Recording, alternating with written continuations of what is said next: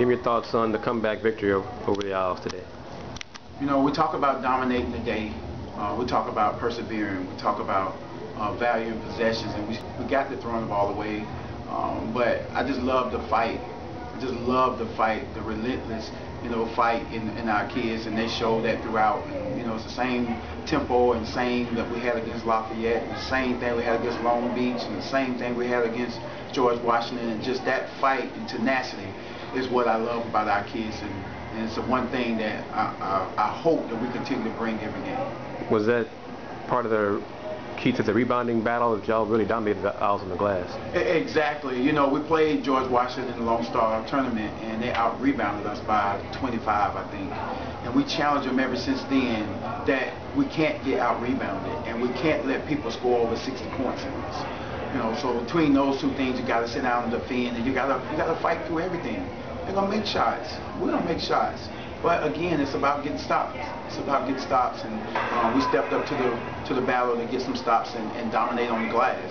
Now we just got to start producing more points off of those offensive rebounds, because I think Tyler Gilbert had 11 offensive boards on herself, but again, she probably converted 2. Describe the big three-point shot that Marche hit to put you guys ahead. I challenged Marche. She didn't start tonight, and I told her, until you step up and want to be a part of this team in the fashion that Marche Amerson needs to be a part of this team, you're going to come off the bench. And then, she said, I feel like every time I make a mistake, you're going to take me out. And I say, it is, because you focus on making a mistake. I said, coaches love their favorites and they play their favorites. And she said, what do you mean?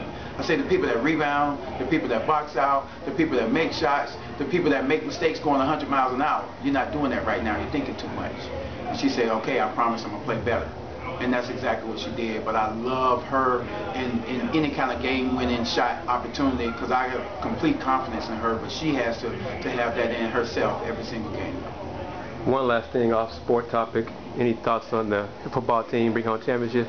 Go Coogs! It's great that we got an opportunity to do that. And the bonus is to keep Coach Herman. I mean, it's a win-win all the way around. And, on the 6th, I hope we're not playing, or the 1st, or whenever we have that bowl game, so we can have a chance to go to.